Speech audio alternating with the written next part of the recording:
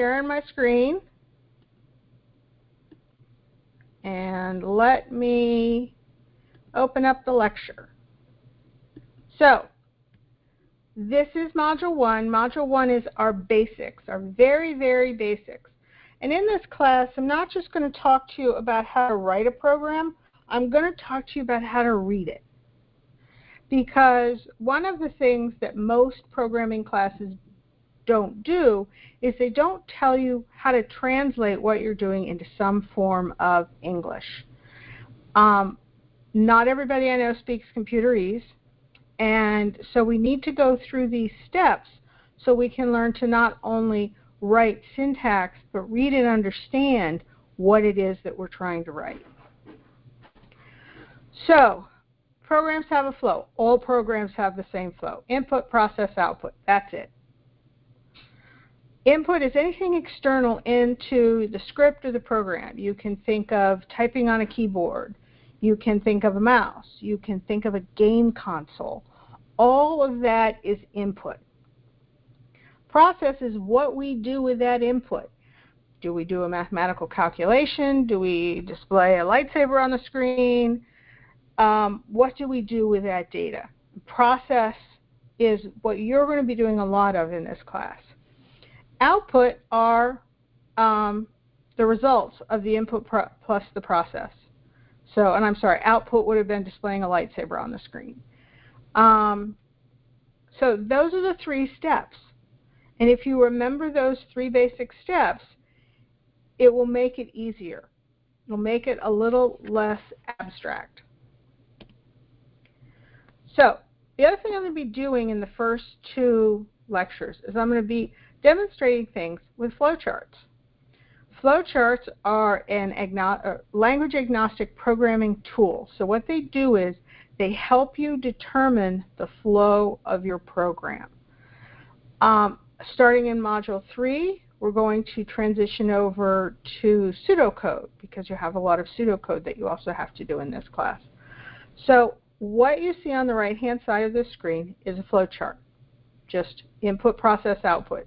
There's always a start and there's always an end. Now, the input, process, and output is going to get more complex as we go through this class. But for this week, you are dealing with input, process, and output. And I'm going to sound like a broken record with certain things in this class. So the basic building block, one of the basic building blocks of programming in Python is the variable. And a variable can be viewed as a bucket. It's just a place to store a piece of data. So that input, that typing you're doing or whatever, it's going to be assigned to a variable. And that variable is how we will reference that piece of information throughout the running program. And that is, in fact, the entire purpose of a variable is to store data. A variable has 3 properties. It has a scope, it has a name, and it contains a value. Scope we will begin to talk about in Module 3 because that's when scope becomes relevant. Name could be Fred. There are certain naming conventions that you have to be careful of in Python. For instance, you can't use special symbols. I think the underscore is the only thing you can use in a variable name in Python. You can use all the letters, you can use all the numbers as long as the variable name starts with a letter. So a variable has a name. And then it contains a value because it is a container. It really is a place in your running memory of your computer that stores whatever piece of information you give it. Okay, all variable names, let's start with a calculator. In most of these slides, there's going to be rules at the bottom. They're just things for you to remember. Okay, variable names may not include spaces or special characters. Let's see how to define a variable. Amount is a variable name. Now, how do I know it's a variable name and not something else? Well, because it is on the left-hand side of a single equal sign. A single equal sign in Python is the assignment operator. What it's doing is it's taking the value on the right-hand side of that single equal sign and placing it in a place in memory called amount. And that place in memory is called amount because we told Python to do it by this syntax. So what does that storage look like? It looks like this. Python has a storage area. There is the name amount, and next to it there's going to be the value 10. Every time I use amount in a calculation, Python will give me back the value 10. Okay, so amount is 10. And it stays that way until I reassign amount. So I could say later on that amount is 12, and then every time I used the variable amount, I would get the value 12. So that's when you're trying to think about a variable, this is how to visualize it. It's a name and a value, and it's kind of like in a table. And when you use that name, you get the value. Now, why wouldn't I just use 10 if amount is 10? That's because I want to make my program data-driven. And this is a concept that we're going to talk about throughout this class. Basically what that means is I can plop any other piece of data of the same type into a function, into a process in my program, and I am assured of getting out the right answer. So if I only use 10 to do all my calculations, I will only have calculations that are valid for the number 10. But I want calculations that are valid for every integer out there. So that's why you use a variable. It allows you to drive your program with data, and it makes it much more flexible. Okay, so using a variable, I have a variable called total coins. I know it's a variable because it is on the left-hand side of a single equal sign. 0 is on the right-hand side of that equal sign, so total coins has a value of 0. Now, I have a few extra things going on here. I have a function call on the next line. Well, first I have a variable name called nickel count, and I have a variable name called dime count. So I have 3 variables. Now, okay, so I have 3 variables: total coins, nickel count, and dime count. You'll notice that total coins is used again after dime count. It's the same variable. I'm just reassigning the value. So you don't have 2 variables named total coins. You can only have one variable name. Sorry, let me put it a different way. Variable names are unique throughout your script.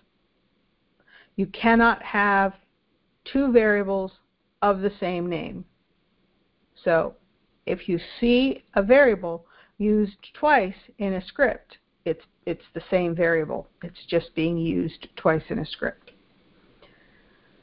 So let's see, what else did I put on here? Okay, so the assignment operator is a single equal sign. And in Module 3, you will understand why I keep saying single equal sign.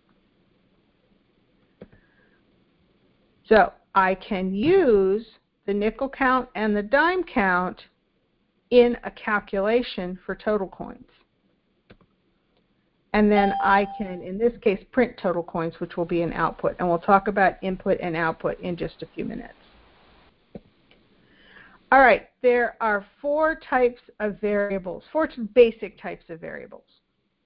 There's string, integer, float, and Boolean. We're not going to deal with Boolean until Module 3. String is just an ordered collection of letters. Integer is a whole number, and float is a number with decimal places. That's all you have to remember about the 3 data types. So if I have a string, I have a variable called myster. myster is a variable, and I know it is because it's on the left-hand side of a single equal sign. On the right-hand side of that single equal sign is the value Lisa. Now, I know the value Lisa is a string because it's inside quotes, matched quotes. In this case, it has an opening double quote and a closing double quote. I have an integer called myInt. I know it's an integer. I know it's a variable name because it's on the left-hand side of a single equal sign. On the right-hand side is the number 42. I know it's a number and not a string because it does not have quotes. I have a variable called myFloat. I know it's a variable. It's on the left-hand side of a single equal sign.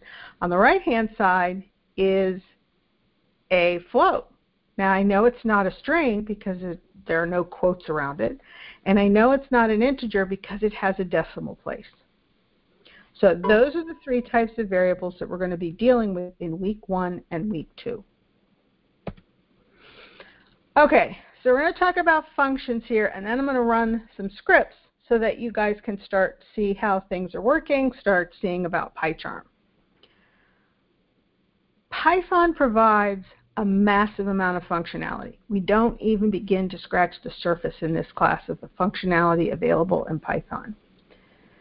And you get a lot of this stuff for free, and most of the stuff that we're going to use in this class, most of the functionality is part of the standard Python packaging. You don't have to do anything special. It's just there. Excuse me. As we get a little later on into the class, we'll start using imports. Excuse me, which will bring external things, external functionality in.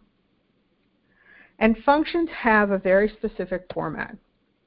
They have a function name and at minimum an open and closing parentheses.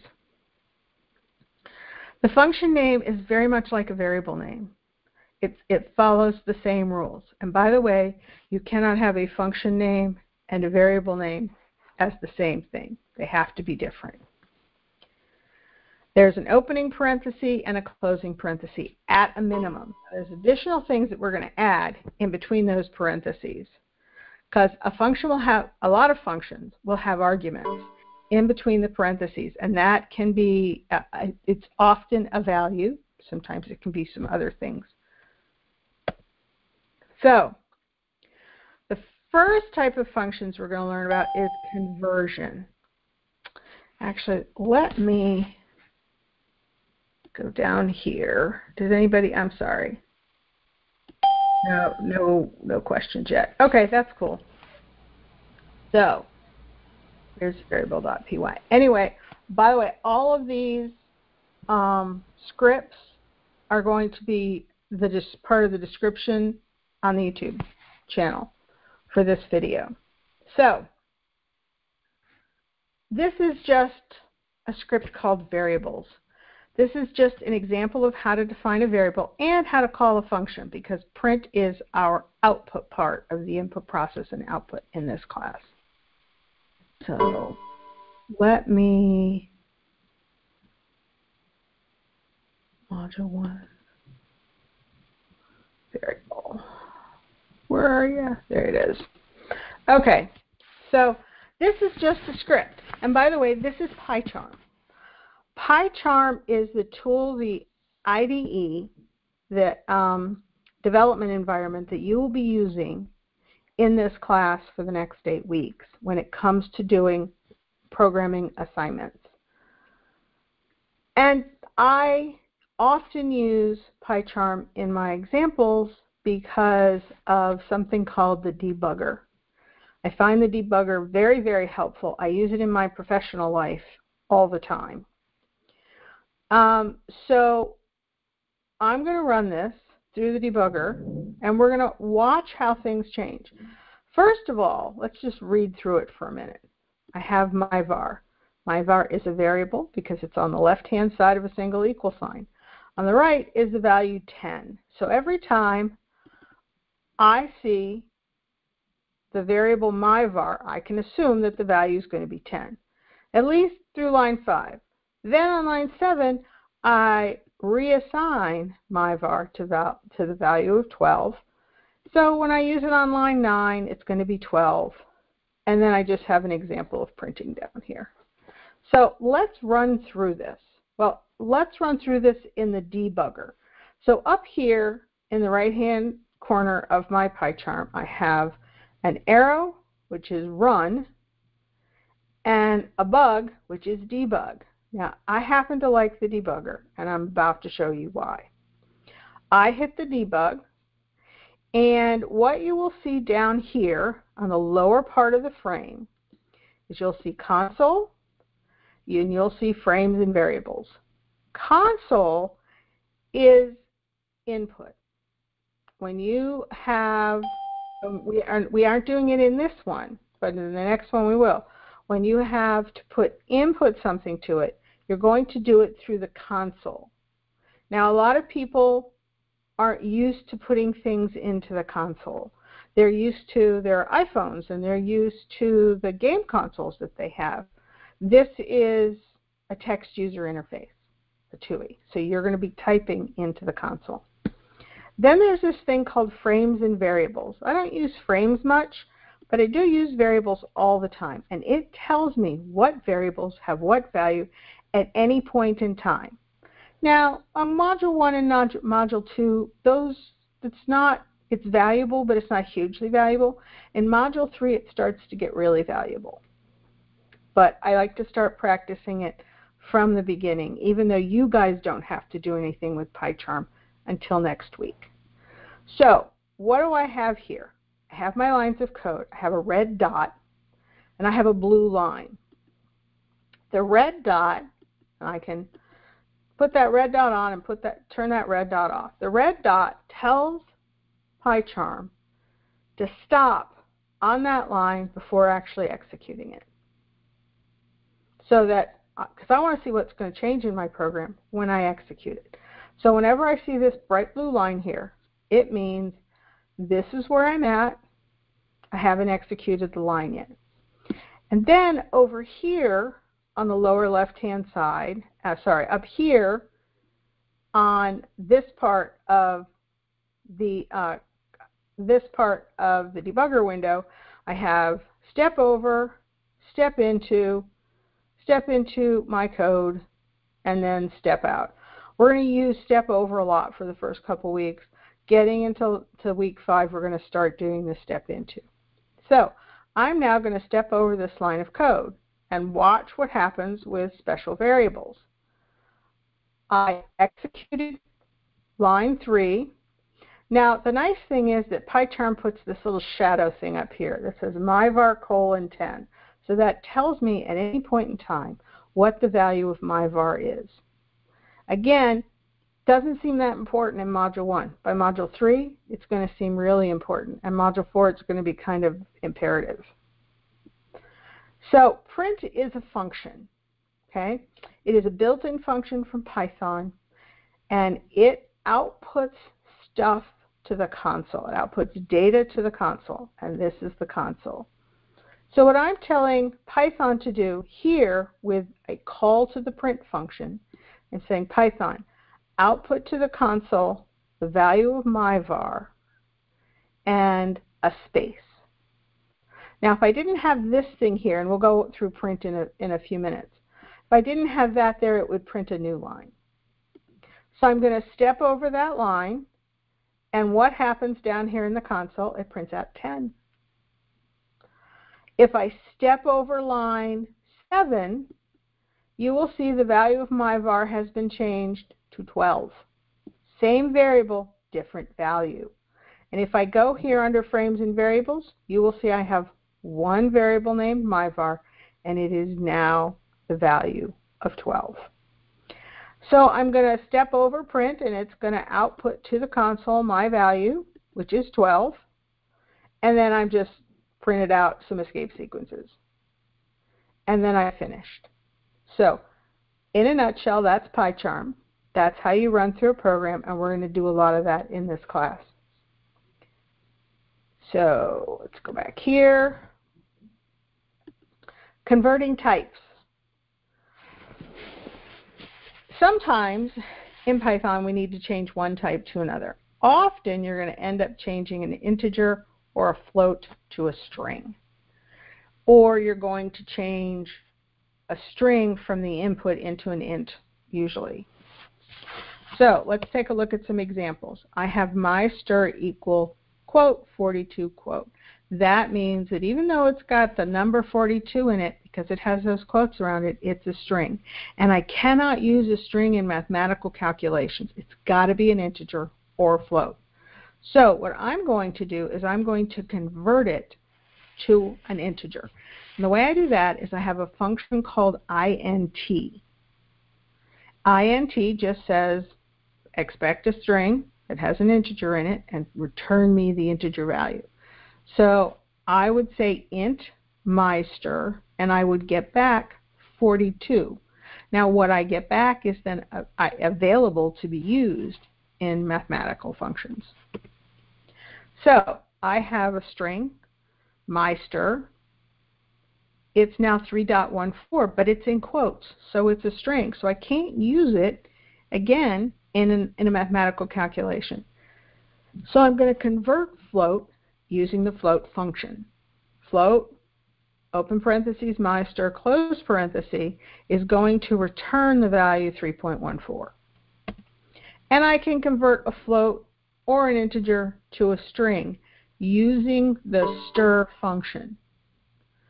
And what that allows me to do is that allows me to take an integer and incorporate it into a string. Maybe I have, you know, some stuff I need to print out that's got the values from calculations. And I want to concatenate that with other strings so I can print that out to the user. This is how you would do that. So these are very simple. It's one argument, which is of the right type. So for int and float, that type is a string. And for string, it's an integer or a float. And then you get back what you have asked for. Okay, input and output. Input and output are functions that are provided by Python. They're just part of the standard library. And what they allow is they allow interaction with the console. So input allows me to type something in on the console and have Python grab that stuff from the console and bring it into the running program. Print takes something from the running program and it outputs it to a user. So it outputs it to the console on the computer screen somewhere. And for us, that somewhere is going to be in the PyCharm console. So let us look at another script. What's this one? Nope.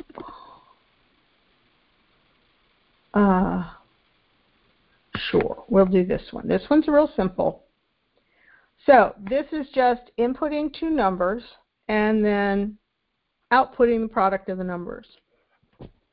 So, and by the way, this is a multi-line comment. If you are in Python, you can either have the hashtag or you can have three quotes, a bunch of letters, and ending with three quotes. And so this is just a big multi-line comment. I have here num1, num2, and then I'm going to output it. Now, one thing to notice about Zybooks is sometimes, but not most of the times, Zybook will expect you to have a string inside your input. So a couple of them are going to ask for the strings inside the input function, but most of them are going to have you call input like this because they don't want to deal with this. But I wanted to show you the difference when we're running this program. So I'm going to go to 3.14, 1.34. That's it. And now I'm just going to debug this program, and we'll see what happens in the debugger. So I'm on line 13. By the way, it never stops with comments. All of this stuff between line 2 and line 11 is just a comment. Python's going to ignore it. So I have variables, and I've got my console. So the first thing that's going to happen is I'm going to step over line 13, and nothing happens. There's this kind of reddish area here, but Python is in a place right now of suspension. It is waiting for me to input something because I said input, even though I didn't actually tell them anything. So I'm going to input 42. Whoops, my bad. I'm going to input 42 on the console, and you'll see that num1 is 42. Now I'm going to step over this line. Here you're going to see input another number. That is this string right here. So if there is a string as an argument to the input function, that string will be output to the console. It's like a direction telling me what I need to do. I need to input another number, and I'm going to input the number 12. I'm going to hit the enter key because I have to hit the enter key for input to work. Now, you'll also notice that, oops, my bad. Let me start this again. Okay, let's debug it. There we go. So I'm going to go to the console. I'm going to step over that line. I'm not going to type inside the program. I'm going to do 42. Hit the enter key so it goes to the next line. Now I'm going to step over that line. It's going to say input another number. I'm going to say 12. Hit the enter key. Now it's going to print num1 plus num2. So print is the output. Input was the input, so I got 42 and 12. Whoops, into the program right here, 42 and 12. And I'm going to output num1 plus num2. Now, num1 plus num2 means that num1 and num2 have to be integers or floats. And the way I know in my program that I can do that addition is that I've got int here. So, and this is something that it's kind of, and I don't think Zybooks does a great job of explaining. You can put a function inside of another function. And all this does is Python's going to call the innermost function first. So it's going to call input. Then whatever you give to input, it's then going to pass automatically to int. So I know that num1 and num2 are integers, and I can go here to my variables, and I can double check that. Num1 is an int, and num2 is an int. So now I can add them together and output them to the console. So I'm going to step over, and there is 54. So that is what input and output is for us. And it's using the console as a way to get data in and information out of your running program. It seems kind of rudimentary right now, but this is going to get more and more complex. And it's going to be how I'm going. If you're in my class, I will be running your programs in PyCharm and expecting input and output to be proper, to be what is required. Okay. Nobody has any questions yet? Okay. So let's look. Actually, I just did that. So I'm not going to go over this graph, other than to say we have input, process, output. That's what was in the other function. So yeah, you can call one function inside of another, and for every open parenthesis, you have to have a closed parenthesis. Your parentheses have to be balanced. If you have an open parenthesis, somewhere in that parenthesis chain, you have to have a matching closed parenthesis. Okay, so let's talk about the print function for a minute. The print function is the way we get stuff to the console. And print can be called with 1 argument or 2 arguments. And this is a nice feature of PyCharm, and we're going to learn more about it in Module 5. Sorry, of Python. We're going to learn more about it in Module 5. But some of the times we're going to call print with a single argument. Sometimes we're going to call it with a second argument. And so what is in front of me right now is print : 3, 2, 1, go, exclamation point. So all that's going to do is it's going to output that to your console. And that'll print 3, 2, 1, go. Easy enough. Then it can be called with 2 arguments. And why would I want to do that? Well, print automatically puts a new line. It's like you hit the carriage return after every time it prints. But sometimes you don't want that. And in some labs, you don't want that. You want to be able to control whether or not it puts a new line or not. And the way we do this is we have a second argument for print.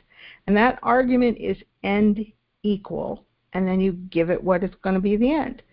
Sometimes it's going to be a pipe. Sometimes it's going to be an equal sign. Sometimes it's going to be a space. And sometimes it's not. That argument's not going to be there. If that argument is not there, if there is no end equal, then it is always a new line.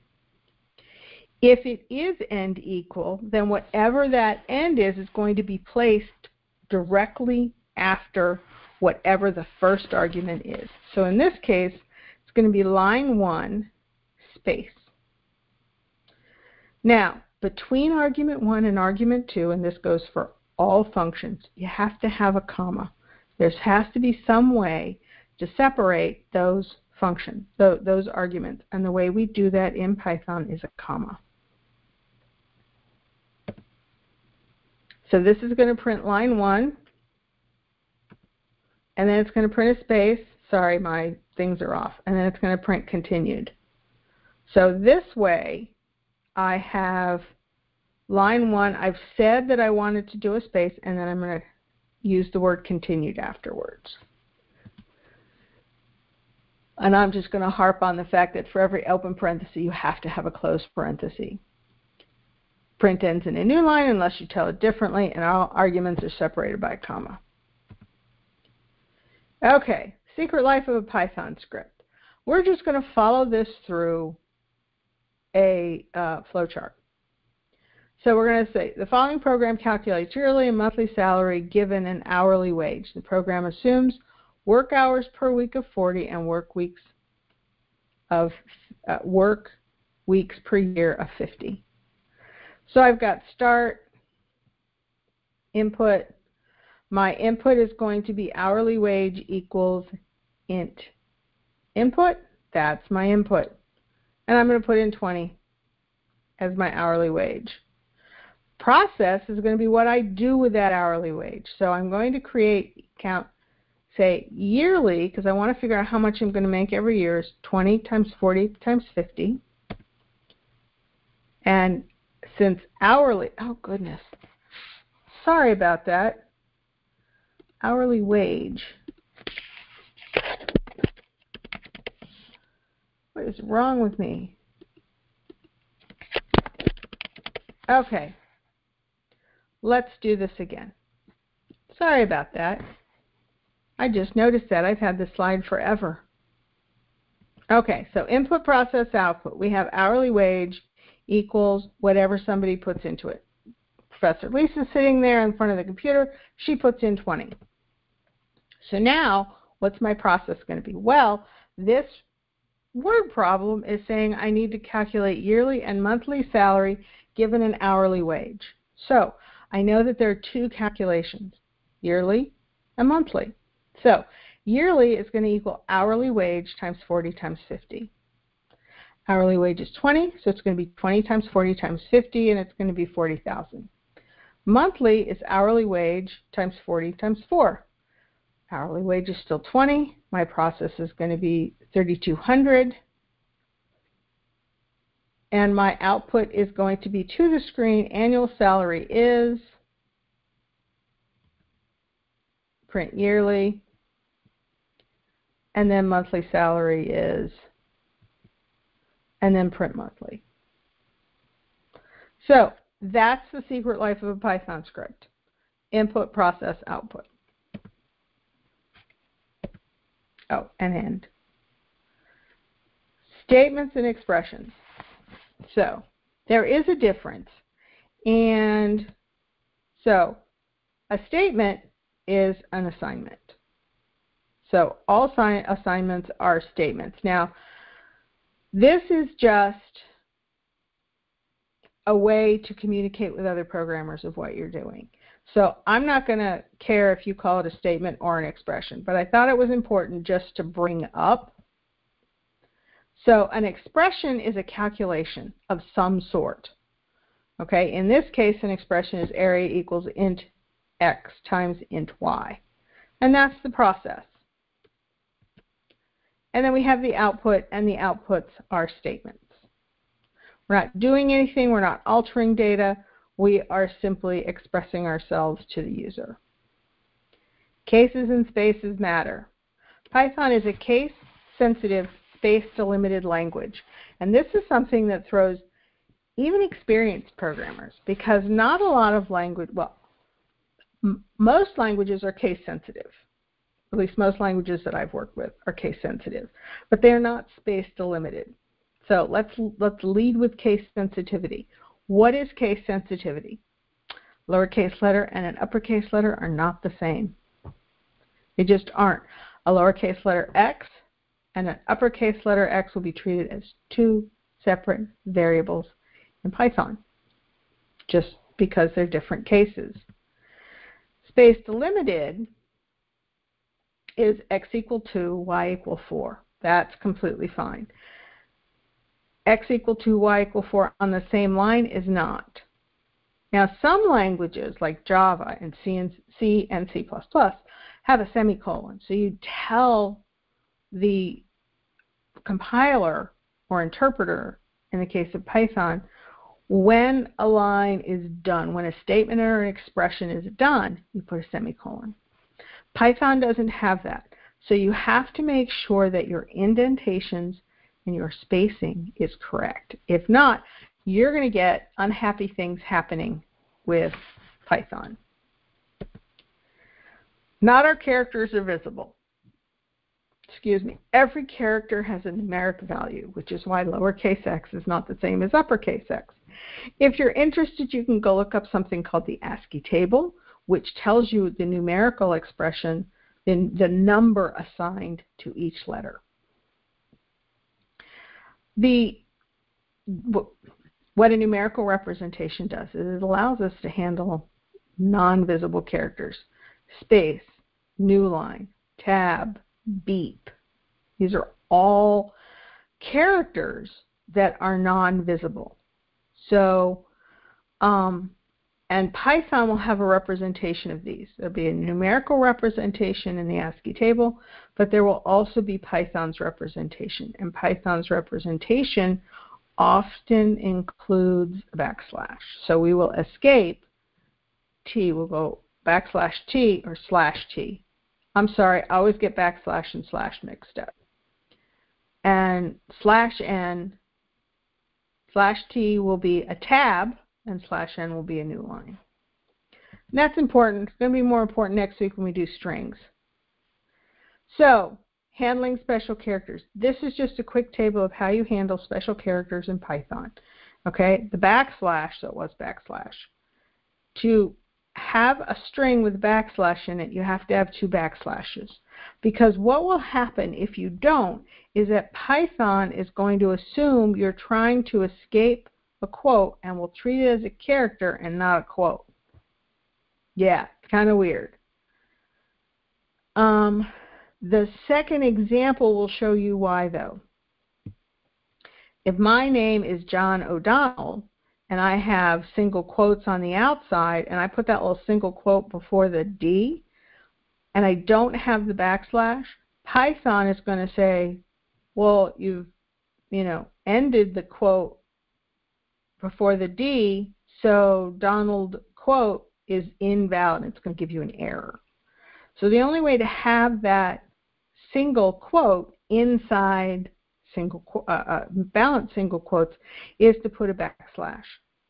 The same thing if you have a quote inside a double quote inside double quotes. And if you want to put a new line or a tab, you have to backslash them. Arithmetic operators: plus, minus, multiplication, division, an exponent. And we're also going to do, in Module 3, we're going to deal with the floor operator. But they're pretty much what you have in mathematics. Again, they're just here to kind of say this is what they are as an introduction. So what we're going to do now is I'm going to go over the labs. Now I'm going to go over the labs using flowcharts. After that, if anybody has any questions, let me know. I don't think I've seen any questions in the chat yet. No, that's okay. So let's start with Lab 1.9. So what Lab 1.9 says is complete the program to read 4 values from input, store the values in variables first underscore name, generic location, whole number, and plural noun. The program uses the input values to output a short story. So let's read through the problem for just a minute. It says read 4 values from input. That means we're going to have 4 calls to the input function. And it says it gives us the names of those variables. So we're going to have first underscore name equal input, generic underscore location equal input, whole number equal input, and plural noun equal input. So here is the flowchart. So my program is going to start. I'm going to input first name. I'm going to input generic location. I'm going to input whole number. I'm going to input plural noun. And then I'm going to do the output. And the output line that you have is provided in Zybooks. The trick to this particular lab is to make sure that your function names are identical to what Python is telling you to use for the function names. It can't be first name without an underscore. It has to be first underscore name. So for this one, as you get later on, you won't have to deal with Python telling you what to name your variables. But for this one, you have to name your variables correctly, or the print statement they're providing won't work. Okay. Lab 2.12, it's got a couple of parts. So a variable like usernum can store a value like an integer. Extend the given program as indicated. So there's going to be somebody's going to be inputting usernum. So we're going to output the user's input, which means output is using the print function. So in this case, it will be print function with usernum in between the parentheses. Output the input squared and cubed. And compare compute squared is usernum times usernum. So that's going to be another print statement for the second part of it. Actually, there's going to be 2 because it's going to be the input squared and the input cubed. And then you're going to get a second number, which means you're going to have a second input statement. And it's going to be called usernum2. And you're going to output the sum and the product. So this flowchart looks like this. You're going to input usernum. You're going to convert usernum to an integer. Now, we've seen how to do that a couple of times. You can do it on the same line, but you need to make sure to use the int function. You're going to square the number. You're going to output the squared number. You're going to cube the number. You're going to output the cubed number. Then you're going to get an input for the second number, and you're going to convert it to an integer. You're going to sum usernum and usernum2. You're going to output that sum. You're going to multiply usernum by usernum2. You're going to output that number, and the program's going to end. So for those 3 lines that you're reading in the problem, this is the process flow that you're going to need to use. So it's important to know, and you're going through this, if you look back through this, what you want to really start with is saying, okay, what things from Zybooks have I learned? Well, I've learned print, so that's got to be output. I've learned input, so that's got to be the input. And this convert usernum to integer, well, I know what that is. That's the int function. So it's about putting those all together. Oops, I've got a couple more. Sorry about that. Okay.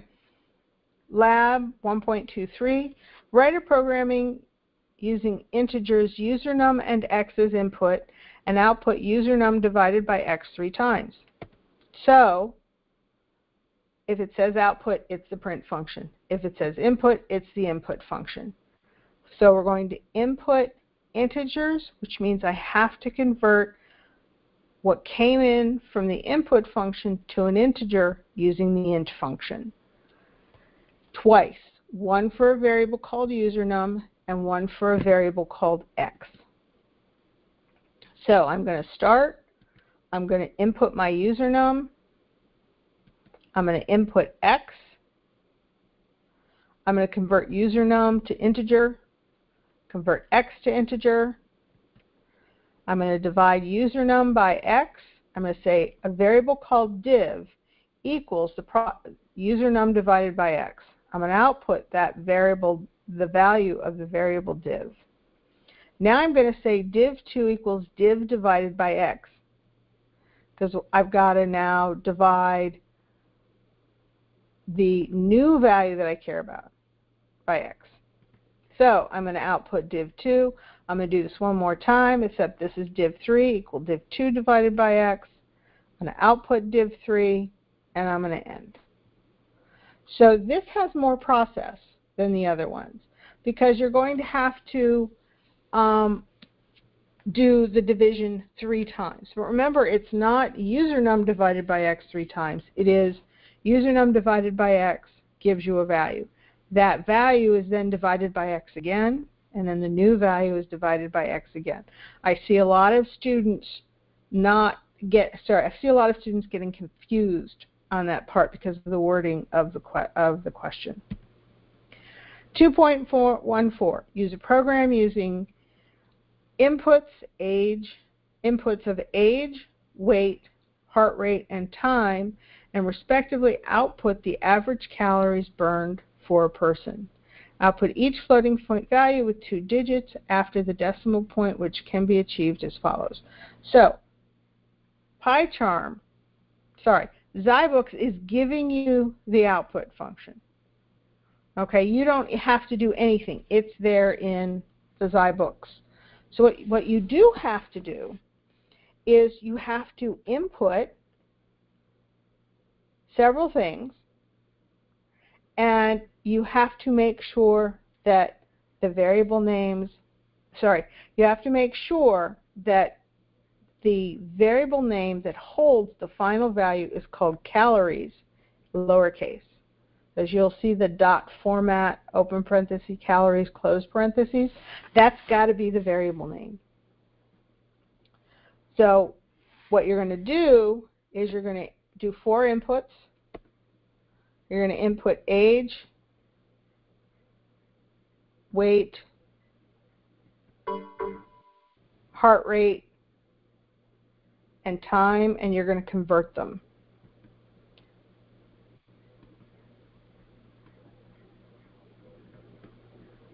Heart rate to integer, and then time to integer, and then you're going to do the calculation. You're going to calculate calories. Calories has to be the variable name, and then you're going to output that exact print statement, and then you're done. Okay, last lab. So it's a 3-part lab. The first thing is you're going to ask the user to input an integer between 32 and 126, a float, a character, and a string. So you're going to have 4 input statements. And you're going to store each of them into separate variables. Variable names don't matter here. It's just that there has to be 4 of them. And then you're going to output the 4 variables on a single line separated by a space. Well, we know how to do that because we saw it when we did end equal. So if you go back and you look at an example in Zybooks, or if you look at this video later, it's when you do the comma, end equal, quote, space, quote, that's the right format for the print statement. It's the one with 2 arguments and not the one with 1 argument. And then we're going to extend also to output the stuff in reverse. And then you're going to convert the integer to a character using the char function and output that character. So what are we going to do? We're going to start the program. We're going to input user int. We're going to input float. We're going to input a character. And we're going to input a string. And then I'm going to output everything in that order, separated by spaces only. I'm going to output it in reverse order, separated by spaces only. I'm going to convert user int to char. I'm sorry, this is char function. And then I'm going to output the character, and I'm done. So that's what you have to do for the 3 labs. And that's it for that. Now, whoops, okay, yes. Yes. Yeah, the link that's up here is actually the link to the YouTube channel that will have all of this. Okay, so does anybody have any questions?